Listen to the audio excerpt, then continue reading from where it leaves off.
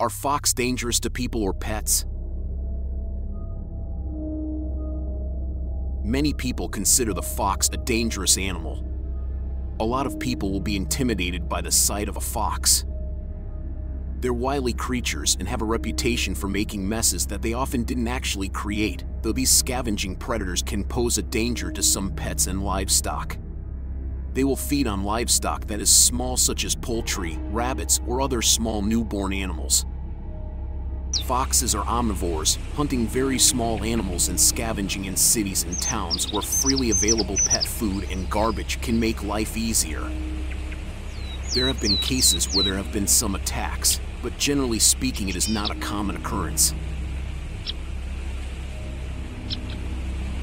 The cases where there has been an attack have happened when the fox is defending itself, its den, or has been pushed to that extreme due to a lack of food. If your dog is very small, then the easiest way to avoid a fox attack is not to leave your dog outside unattended. The one danger that foxes do present is the danger of disease. They are a possible carrier of rabies, and a bite can cause an infection. They can also defecate close to where people live, and the bacteria can spread when the feces dry or when a dog gets too close. Dealing with foxes. Foxes are afraid of people and will usually run away when they detect your presence, but they may visit your backyard or neighborhood. If you see a fox wandering through your backyard, there's no reason to panic or worry. Less likely, but still possible, the fox might be using an area under your home or porch as a den.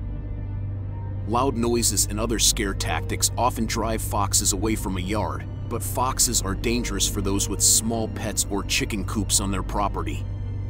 Foxes will hunt on your property. It's a good idea to keep your pets indoors and in secure, fenced areas for their general safety, and to discourage children from ever approaching wild animals. As foxes and other predators can dig under fences, you should bury an L-shaped footer around the outer perimeter of an enclosure for animals who will be left unattended. Electric fences may be useful when combined with other permanent perimeter fencing. But a wild fox in your neighborhood is not a threat and does not need to be trapped or killed. Tell us your experiences in the comment.